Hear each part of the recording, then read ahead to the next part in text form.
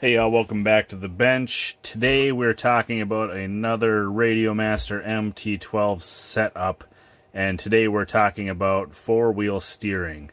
If you don't know, most crawlers are single steering, so just the front wheel steer.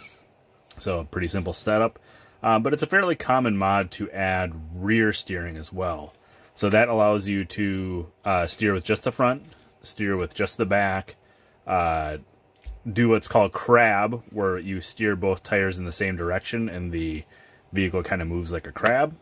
And then I couldn't find any actually names on it, so I just called it mirror steering, where when you steer this way, the back, if you think about the axles, it mirrors that and steers the same way, so you just get a really tight turning radius. So it's kind of a standard setup on most surface radios. But it's not really set up on the Radiomaster MT12 currently.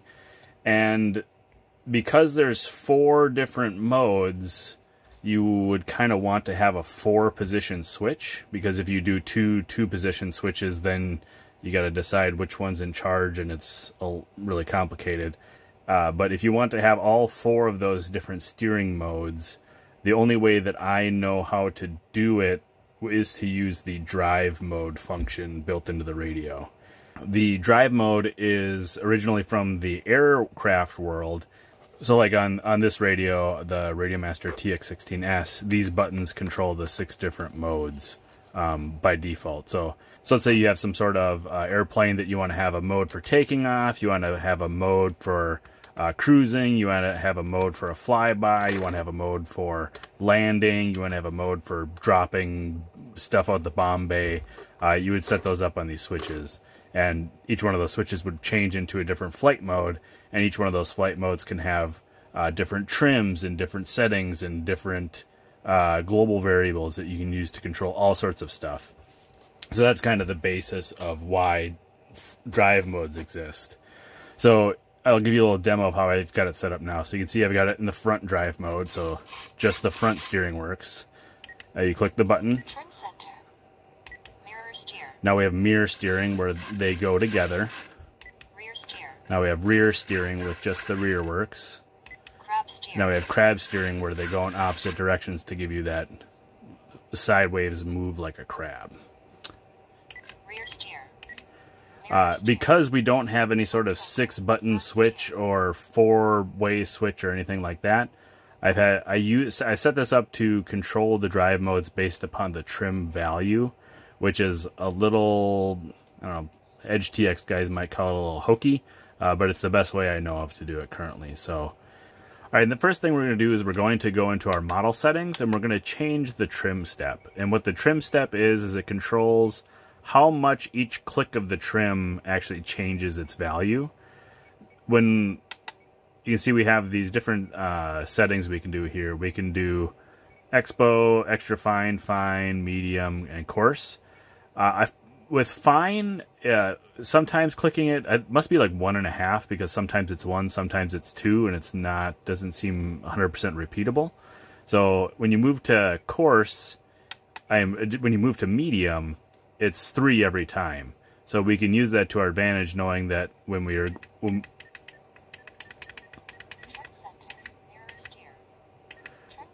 knowing that when we come back to trim center, that it'll be 0, and every click up we do is going to be 3 more. So 3, 6, 9, and so on. So that's the first thing we need to do. Then we're going to go into the logical switches, and we're going to add these 3 logical switches. There's a lot in this video, so I'm going to skip over to actually doing each one individually, just copy it so it looks the same here. And we're going to say, when A is greater than X, this is active. And in this case, the A is trim 4, and the value it's greater than is 9. So you can see when I click this up, Trim center. Mirror steer. now this one's active because it's greater than 3. Rear steer. Now it's active because it's greater than 6. Crab steer. That one's active when it's greater than 9. So then we go back down, you can see it turns off, turns off, turns off, turns on, turns on, turns on. Now we're going to use these logical switch states back on the drive mode screen to turn on and off those drive modes. And one thing to be aware of, see how all these are on right now? It's going to choose the lowest number drive mode that it is on.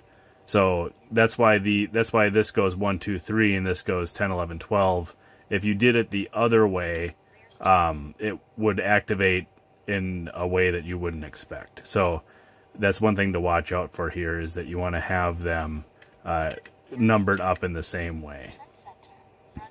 And drive mode 0 is kind of the default one. When none of these are on, drive mode 0 will be active. So you can see I've got them labeled here: front, crab, rear, and mirror, and we can scroll through those as those logical switches turn on. Alright, so how do we actually get these drive modes to impact the steering outputs? How we're going to do that is with the global variables inside of these drive modes. Like I said, when we're going through and we're changing these drive modes, it is changing a bunch of stuff inside of the radio that we can then use. So if we go into drive mode 0, which I've got labeled as front, so that's front steering, we're going to make global variable 1 1024, and that is just the maximum value. That just means 100% in global variable talk. We're going to make global variable 2 0. You just leave it 0 because it's 0 by default.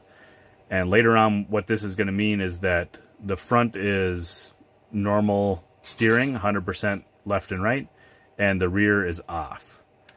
So we can go back and we can go into the next drive mode. Let's just do rear. And you can see here we've got it set up to be global variables. Now the front is off and the rear is 100%. So that's what we want when we're rear steering.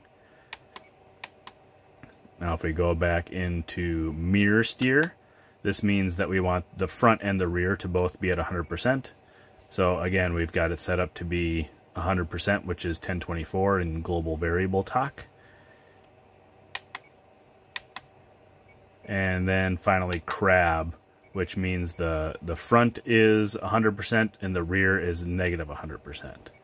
So if you wanted to, when you're setting these up, all you need to do is click on this, scroll all the way up to own. That means that this drive mode owns this variable when it's on. Click on here, and in this case, again, we want negative 100%.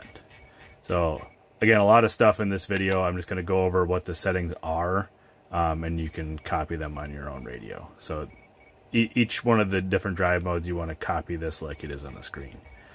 To activate these different drive modes, you can see here this is logical switch 10, 11, 12. To add that, all you need to do is click in here where it says switch. You can click down and you can choose logical switch 10. So now that we have the drive mode set up and we have them changing global variables, we need to make those global variables impact the actual steering servos. The first step to doing that is to set up an input. So global variables, for whatever reason, can't be added directly to the mix screen. You need to take the global variable, turn it into an input, then take that input and then put it onto the mix screen.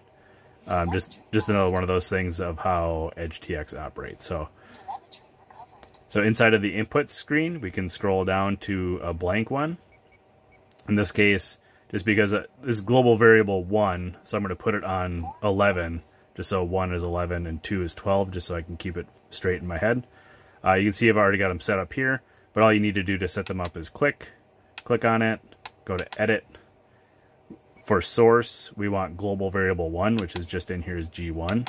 If you need to get to it, you can long press, go down to GVARs, global variables, and then select 1. We want it to add all these other settings, you can just leave as default. And we can go back. And I've just, keep these clear, I put a name as F and R.